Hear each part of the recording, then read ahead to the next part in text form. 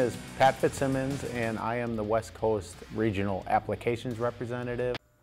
Hey everybody, Tracking Pat here. In today's video, we're going to talk about the ProtoTRAK RLX and how to use the program in and out functions. Okay, so I'm at the main screen, and in the mode screen, the last button on the right-hand side of the screen is Program In and Out. And when I select that, you'll see that right now I'm in my D drive, in my video parts, which is where I keep all the collection of programs I need for the series I'm doing right now. If I needed to change to a different file or a different folder, I would simply select up at the top. You'll see my drop-down menu. You see the C drive, you see my D drive.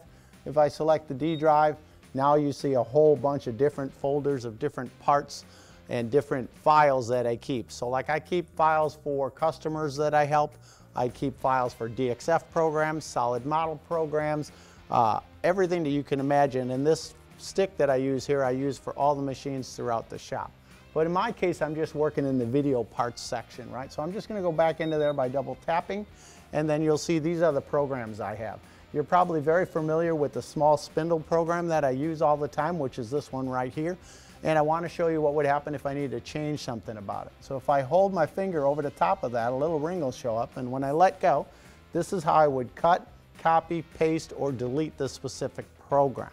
Okay? In this case, I don't need to do that, so I'm going to get out of there. But I do want to go back one step here and show you a little bit about how to create a folder.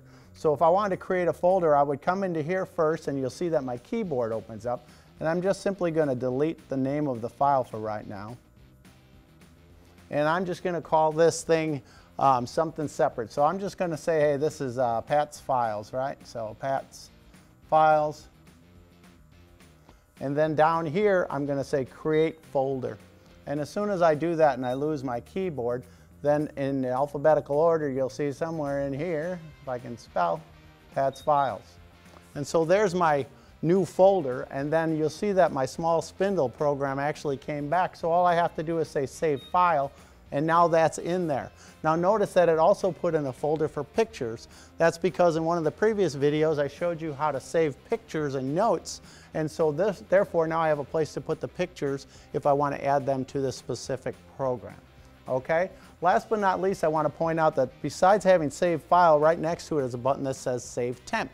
What Save Temp is for is, let's say I've got a complete program set up, okay, and it's Friday afternoon, I'm halfway through making these parts, it's time to go home, and I need to make these parts again on Monday. When I push Save Temp, it will save the program, the tools that are used, part 0, and everything else that I need to know, so that once I shut the machine down, I come in on Monday and I push Open Temp, I can go right back to pushing go and take over right where I left off. So all of these functions are part of the program in and out folder or mode, as you want to call it, in the control. This should help you understand it a little bit better. If you're in doubt at all, by all means reach out to me, I'll help you as well. Until then, I'll talk to you in the next video. Thanks for watching, and keep on tracking.